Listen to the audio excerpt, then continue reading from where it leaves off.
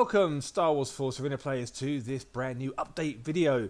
The patch notes have gone live. There is a link below, so feel free to check them out at your leisure.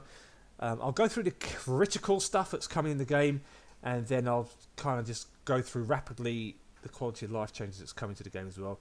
There isn't too much to talk about. There are some good stuff coming to the update, and we'll look at those in detail, in addition of course to the two new leaders that are coming in a 7-day login event. But let's jump into that right now, and I'd love to hear your thoughts and comments below. Now, we are getting 6 new cards, which is a surprise. So we are getting, obviously, Ahsoka. We're getting Rex. So bonus points to you guys who called out Rex as her unique. We're getting a B-Wing epic card. We're getting Gar Saxon, Imperial Super Commandos, and also a TIE Defender as the epic card for the dark side, the Rebels and the dark side. All the cards, the unique cards and the leader cards, are unlocked at tier 9, and the epics are unlocked at tier 10 for both sides.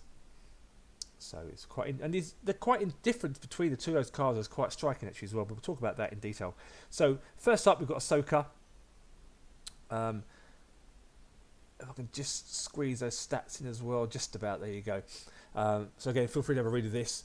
So her attack power is 87, DPS is 159, health is quite high at 100,180, attack speed is rapid, 0.55 seconds, 4.5 movement speed, so it's like a poof, gone, and the range is obviously melee unit. So her leader skills, determined pursuit, increases movement speed by 100% when approaching enemy turrets or leaders.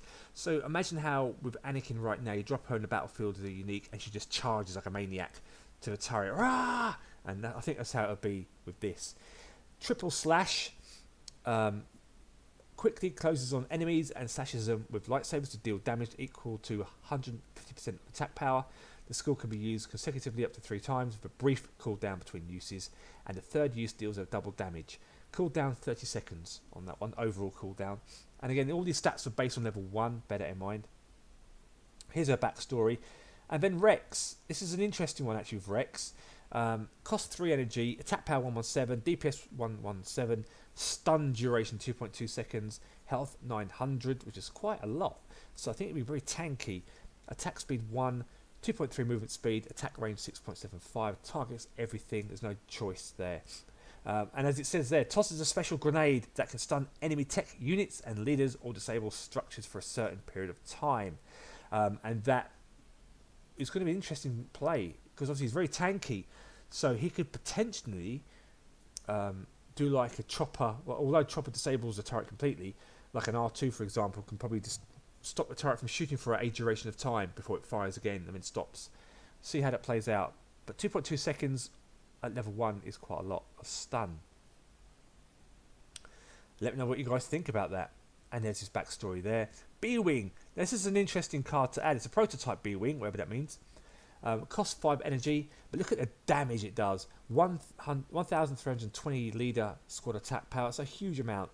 Structure damage as well, 528. I'm not sure how that compares to Wiring Bomber, but I think it'll be up there, if not more than that, because Wiring, bearing in mind in the Star Wars universe, is the older bombing version, and the B-Wing prototype is obviously the newer one, but obviously it's a prototype, so that could be why it's not as powerful, perhaps, possibly. Targets anything. Now, it has got a very narrow range of effect, so it's not very wide. 17 length, so it's quite long. And deployment time 1.5 seconds. So it says here, fires a powerful composite laser beam that deals strong damage in a straight line. So like a rail gun, for example, just straight line, everything be obliterated. So you have to really, really pinpoint exactly where you want that and be accurate as you possibly can. Unlocks at tier 10. And there's a backstory there for it all, which is quite interesting. Moving on to the dark side, Gar Saxon. I pronounced his name wrong probably. I don't watch Star Wars Rebels, I'm sorry. And he's got his attack power at 76, DPS 112, health 980, attack speed 0.75, targets anything, obviously he's a leader, 2.6 movement speed and a range of 7. So it's quite a good range for a leader, above most of the Rebel leaders, but not the best, obviously, because Snoke's up there, Cassian as well, that springs to mind. Leader skills are interesting. Jetpack evasion, uses a jetpack to fly when double tapped, continuously consumes stamina. That's that yellow bar you see under all the leaders. while flying to avoid enemy attacks. When attacking while flying, focus fires a blaster rifle to deal damage equal to 200% of attack power before landing. Quite powerful actually, and this is what sounds amazing to me. The wrist rocket soars into the air and launches a mini rocket to deal an area of effect damage AoE equal to 300% of attack power. If there are Imperial Super Commanders on the battlefield, both units launch a combined rocket attack to deal 120% damage of the Super Commander's damage, obviously attack power, as additional damage. Cannot be targeted while using this skill. 34-second cooldown. And it's going to be really good to see when you're with your leader and you attack a turret, for argument's sake, and he soars up in the air with this rocket. The Imperial Commanders will actually fly up as well into action. I can't wait to see that animation. I mean, you know, for all the game's flaws and faults and things, animations and that is nailed by Netmarble. Netmarble nailed that. I don't know a better game, especially a mobile game, that has animations like this in the Star Wars game, let me tell you. And again, that's his backstory there. So feel free to pause the video and read through that. Here are the Super Commanders. They look really cool as Super Commanders do. Cost of energy 3, again the same as what Rex does. Cost 76 attack power, DPS 76. Deploys in pairs. 679 health, attack speed of 1 second. Targets anything, there's no preference. 2.5 movement speed and a range of 7, which is the same as him. So, as it says here, if Gar Saxon uses his skill, Imperial Super Commanders will fly with him and launch rockets that deal massive area damage. I can't wait to watch. That's going to be so cool to watch when that happens. TIE Defender, cost 5 energy, same as the B-Wing. And look at the damage, is so low. Leader squad power 306. It's not really a card you'd be using on leaders or on units or even on turrets, for that matter of it. I mean, you could obviously take out organic units with it, but the damage it does is quite low for level 1. So it says here, fires 6 missiles that target enemies within a certain range. It's got quite a wide range of 7, so it's almost like the T-70 range. The more missiles, let's say that again. Fire 6 missiles that target enemies within a certain range and deal intense area of effect damage. The more enemies in range, the more missiles will spread. So it's like almost like a scattergun effect, and like shrapnel, if you will. So if you've got like a group of enemies, and the range will extend, I imagine, if they're just close to each other, so like a shrapnel thing. So imagine like the Talaz army, well, they'd be obliterated. But then again, you'd sneeze and they just drop dead. But it does say if there's only one enemy on the map, it will focus that enemy with massive damage. So imagine how Poe Dameron's airstrike works on his special ability. I imagine it'd be along the same sort of lines as this, how that works, where it targets enemies and just obliterates it with intense firepower. So balance unit changes. Now this is where it gets a bit disappointing so far, but don't switch off yet because it does get better. Unit balance adjustments. So right now we've got Ezra been changed. It's just really a health. It's not really a buff. It's just a change really. So Ezra, if you play Ezra, if his health is less than 40%, all organic units gain a 10% attack speed advantage.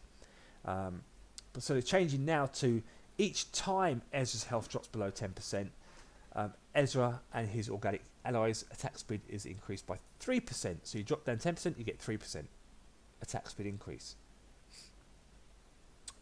And obviously once he drops dead, the boost goes. So you could sit all game in the corner, like practically hardly any health. And you could just increase your unit's attack speed. We'll have to try that in a video one day. And there you go. It tells you about the health packs as well. And as an example, if you have 50% hit points and you obtain a health pack, that restores your hit points to 80%. The attack speed buff will be reduced from 15 to 6% because you've obviously picked up the health pack, and so your health is increased. Amalul Spotter, he's had a range adjusted. So because he's with Cassian, and Cassian's got that his special abilities where you gain all ranged units gain 1 extra 1. It meant that because he had a range of 8, this guy had like massive range and could sit outside the turret radius and just melt turrets on his own. Not so much in 2v2, but in 1v1 certainly, because he was a cheap card to get, and you could really boost him up relatively quickly. Because a lot of people were using him with Cassian in the game, but Cassian didn't really make much of a comeback because he's really a weak leader. But that's an interesting change. But the range has been reduced by slightly a little bit, but will become in range of turrets now going forward. This is an interesting change here. Phoenix Squadron and Republic Commando, balance adjustment made. So, but either one of these on the battlefield gives 50% additional damage to nearby units. The centre of Phoenix Squadron, Phoenix 1 and Republic Commando units that have been a wide range of attacks and developed to effectively subdue enemies. However, both units have no special features compared to other ranged troops, which were felt especially in situations where they encountered melee troopers. In this update, both units will be improved so they can deal additional damage to nearby enemies. So it gives additional 50% damage to nearby units. Doesn't say, I imagine it would be both units like tech and also organic, because it just says nearby units. Doesn't say if it's organic or not, so that's an interesting one. And then the final one, it is the final one unfortunately, is the Imperial Jump Trooper. This is an interesting one. They're changing the unit count from 4 down to 3 because now will be able to deploy it on the map anywhere. So right now you have to deploy it within your area of your map. But right now, like a drop pod for the rebels, you can just drop it on the map anywhere. They'll fly in and attack. But I don't know yet if they'll attack the turret, or if they'll, like they do right now, is that you drop them and they'll just attack the first thing they see. So that'd be interesting, because it'd be kind of pointless to drop on the turret behind enemy lines, and then they backtrack to attack organic units that are on the map, because they'll just get killed. So have to see how that pans out. Interesting though, could be a game changer in 2v2. Have to wait and see. It will be interesting. The cost of it stays the same, and this is where Netmarble have reached out to the player base with victory reward improvements. So right now, obviously we need to get 17 wins a day to get any kind of rewards, which is ridiculous because it just catapults players to the whales, and then you just give up playing the game and then you uninstall it because you want to get your rewards obviously, but you end up playing players that are far stronger than you, and you just uninstall. Now bearing in mind, when I talk about things like this, people will say to me, oh yeah, but you're this, that and the other. I don't really care what other people say about me, but all I care about is players, especially those players who are not pros at the game, who just want to have some fun in the game. That's what I always think about when I look at these updates and changes in the game. How will a new player respond? How will a player who doesn't spend much money, if any money at all, how will they benefit or lose out on these changes? That has always been my mantra when I play this game. So the changes are being made there, where you're now going from 17 wins down to just 9. They will be adjusting the rewards, so they say get more, which would be interesting to see how that works as well. The participation rewards remains the same, so that means if you lose matches, you currently played 10 games, you get credits for, that will stay the same. That's not been adjusted at all. And they understand difficulty squad are facing as their rank increases, since facing tougher opponents will make it more challenging to win. I don't see how it's going to make much of a difference. It'll make some, obviously, but you know, it is a tough one right now because there just aren't a number of players in the game to balance this out correctly. Victory boosters have been changed as well, so rather than get 50% boost, you get 100% boost. I'm on the fence about these because I don't think they really benefit. They do obviously when you start using them, but when you reach your max games for the day, which is now down to 9 wins, and your rewards on reset, on cooldown, you can't use it anymore. So under the old system, at least you had packs on cooldown that you could constantly unlock because of the auto unlock. But now this will just sit here wasted for 8 hours, 9 hours perhaps, maybe more, where it's doing nothing. You know, it's not really good. So again, that'd be interesting to see, but it's still welcome for those of you, especially the ranked players. That's a good bonus for those guys who do spend a lot of money in the game. Data card, I've had some improvements made, mostly to the UI, so I'll breeze through this quickly. So again, pause the video if you want to read any of this. We're just changing how the UI, how you can now filter out units here. So right now you can't really do that, but you can now filter between rebels and stuff, so make it easy for you to select decks. They've improved the synergy condition guidance. It is difficult to understand the synergy reward system, so making it clearer for that to work. They're also improving the grading of the cards. So right now you get little stars, but now they're changed just grade 1 to 2, 3 to 4, 5 to 6, etc. Make it easier so you know. And then this change is a good one. You can now view the reward that you get for using a synergy leader. The data card missions, the only purpose they serve is to make you upgrade your leader. That's the only reason. And the synergy reward is tied into that. A lot of you like to play a certain type of leader, or have your favourite leaders, and why not? Why wouldn't you? And the idea of this is that you use a synergy leader to get better rewards, but the rewards have always been meh, and you can't always see what the rewards are. So now you can check to see, is it worth me playing this leader? You can do that.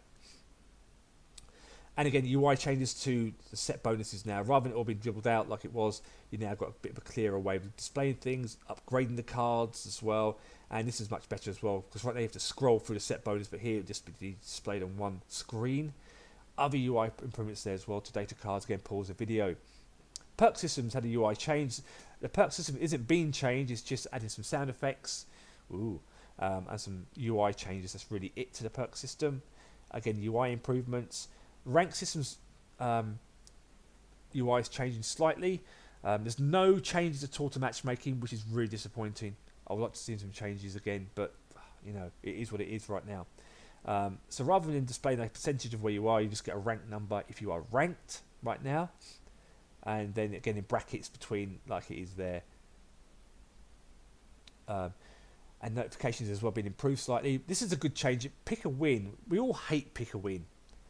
And the reason for that is because you have to watch the game. But right now, what they're doing now is that you could actually now view the result automatically without having to watch the game. Hooray! I know, jingle bells. So you get an automatic chance there to view the results or watch the. If you want to watch the game, you watch the game. If it's a good play, get some ideas for some decks and things.